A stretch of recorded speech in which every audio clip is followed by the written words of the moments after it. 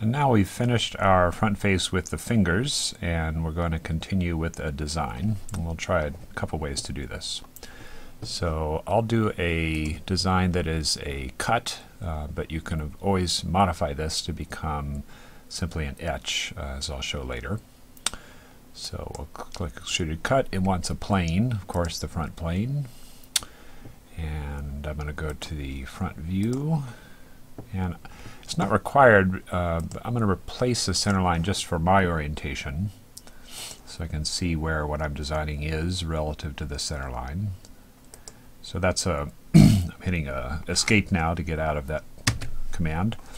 You can see that I utilize the origin as one of my points, and that's one of the advantages of doing the rectangle based on a single center point as you have it.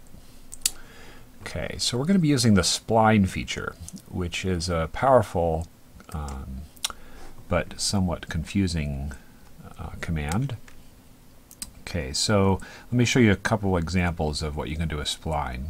I clicked there, and there, and there. So that's a three-point spline. And three-point splines usually have pretty simple geometry, a constant curvature, no inflection points. You can see that you can make it develop an inflection point, but that's because the mouse is going off to a fourth point.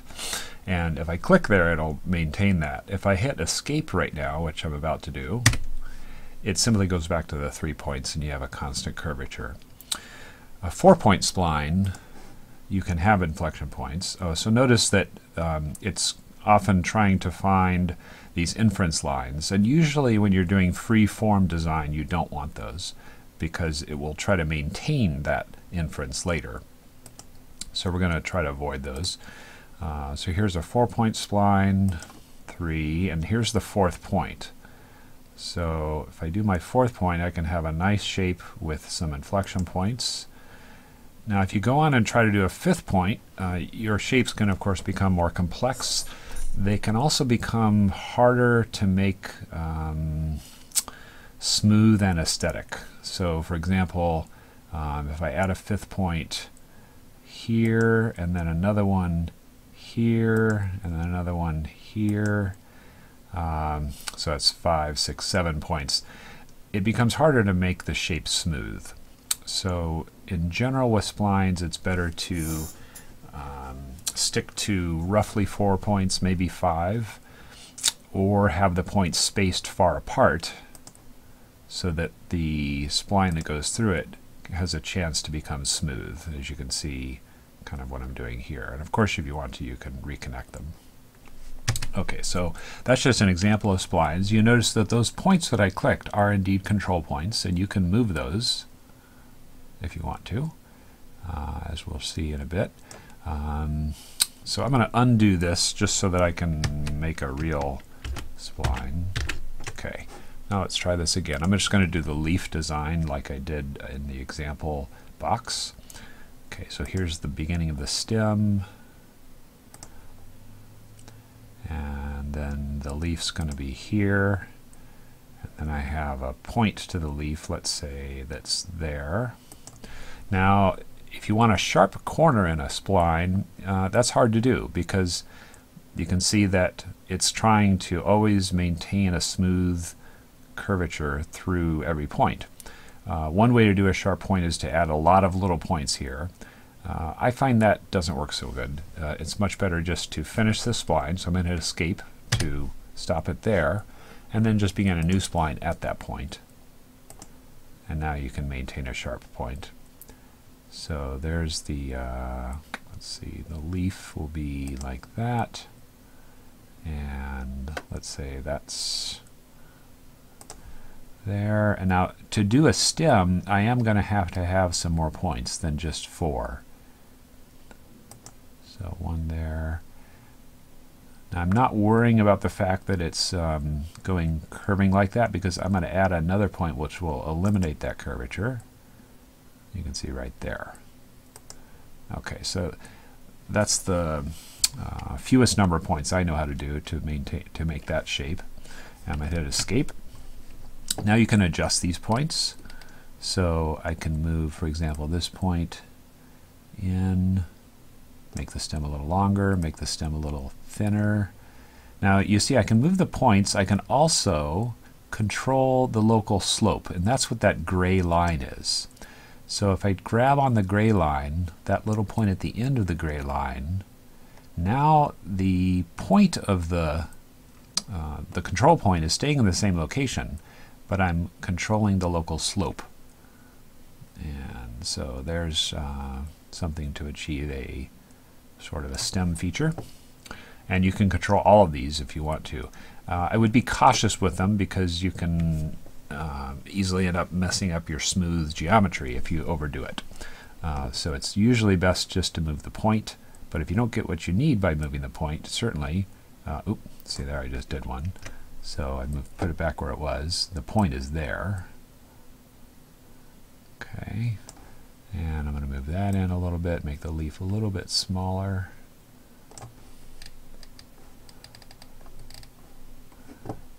And maybe I'm going to change the slope a little, bring it in a little, but you can see that it becomes awkward.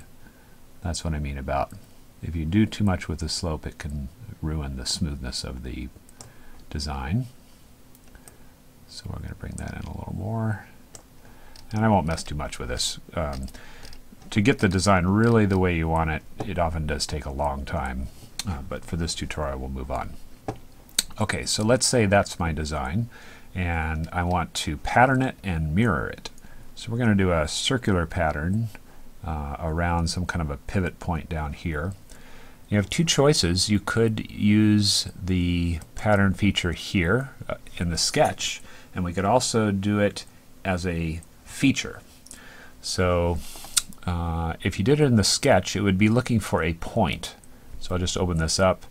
Right here in the blue box, it needs a point to pivot about. So you would have to create a point, for example, that point.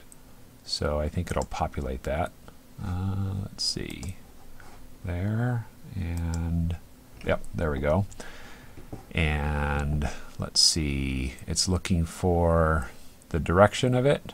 So right now it's in the clockwise direction, and that's the location of the center. This is how many degrees of pivot. Let's try 70. And then it's looking for entities to pattern. So I'll do that and that. So I held the shift key down to select both of those. And you can see it's doing this pattern like this. You could correct that to say 65 degrees to pull it in, or 60 to fit it on there. And if I were working with this more, I'd make my leaves smaller so that I'm not cutting out so much. So that would be the method within the sketch, and that would be fine. Oh, you see, I would need to work with this more because it's pivoting it and moving it into the finger space. So the way to fix that would be to move the whole these two first entities.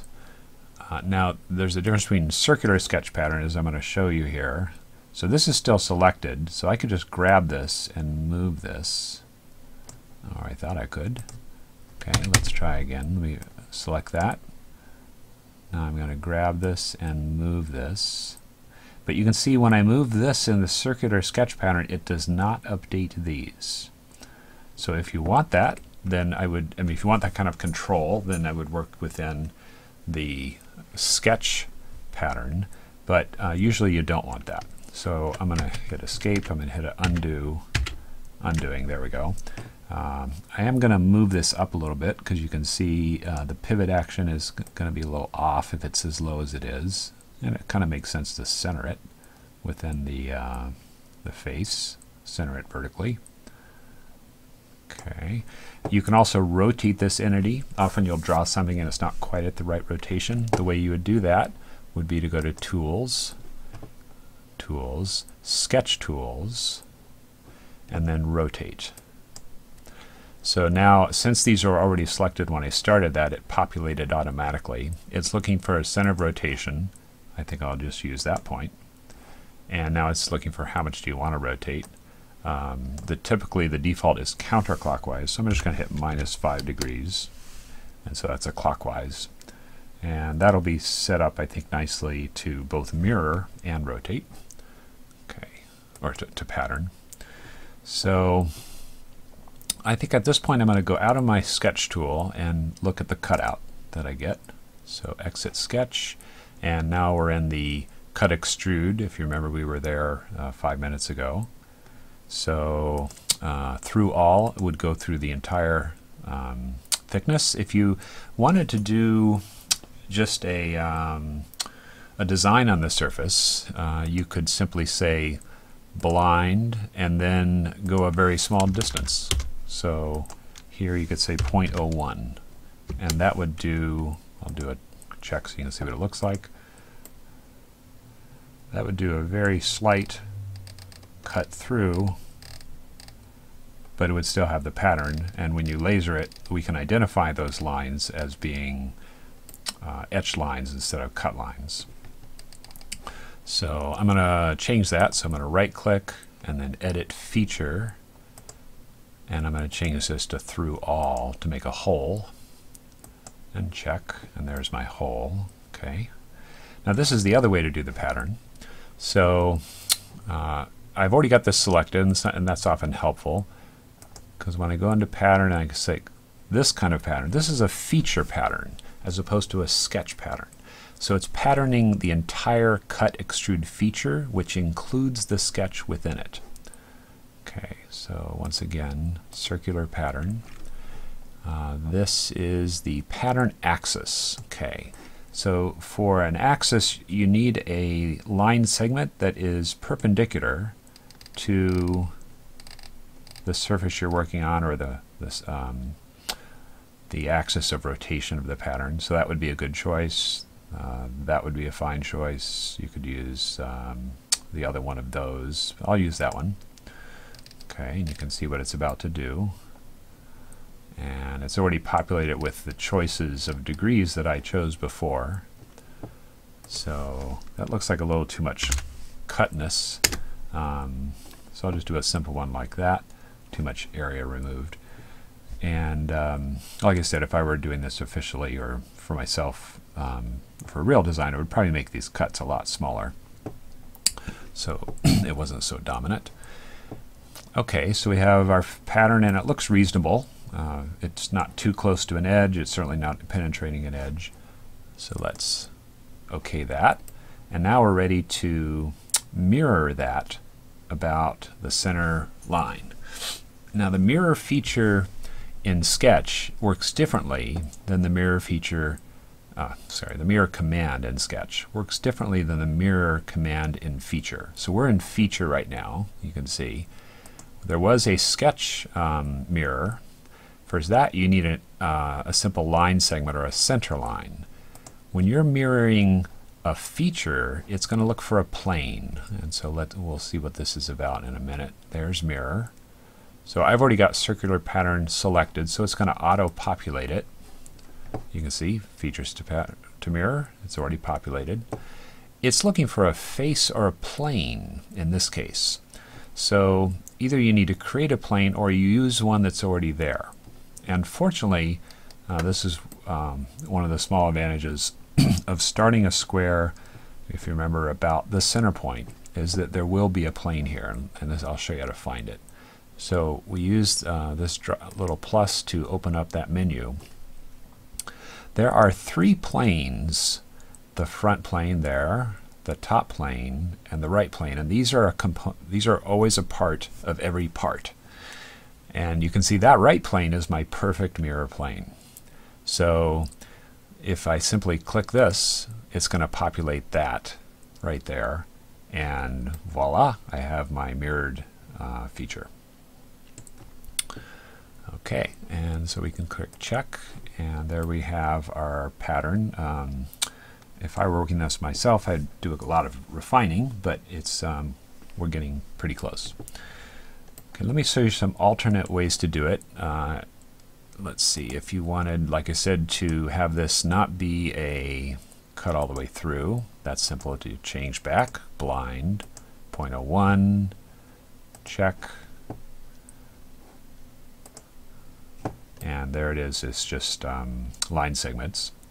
And you can see that it updated all 6 of them.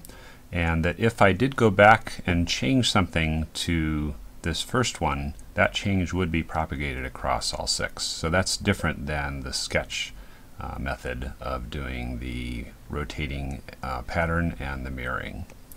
And the next video I'll show how to import a drawing, even starting with a JPEG or some kind of a picture file, and turn it into a design on the face.